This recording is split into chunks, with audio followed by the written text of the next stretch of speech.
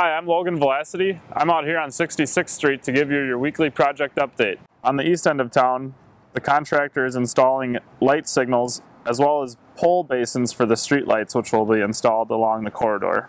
Last week, the contractor completed paving on the east end of town. However, there will still be one more lift of asphalt to be placed next year. The contractor is also doing prep work for the sidewalk and bike lane on the east end of town. That will be poured later this week.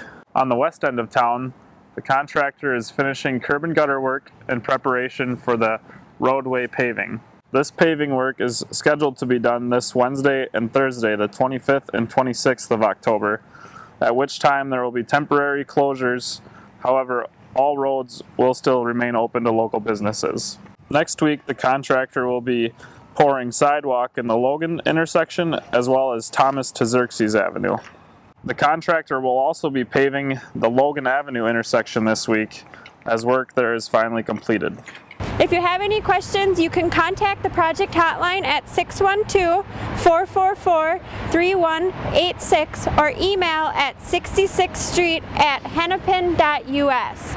You can also find Hennepin County's project page at hennepin.us/66th Street, or you can follow the Richfield Facebook page at Richfield Sweet Streets. Just a reminder that local businesses will remain open during construction, and there will be access routes provided to these businesses, so we encourage you to shop and eat local.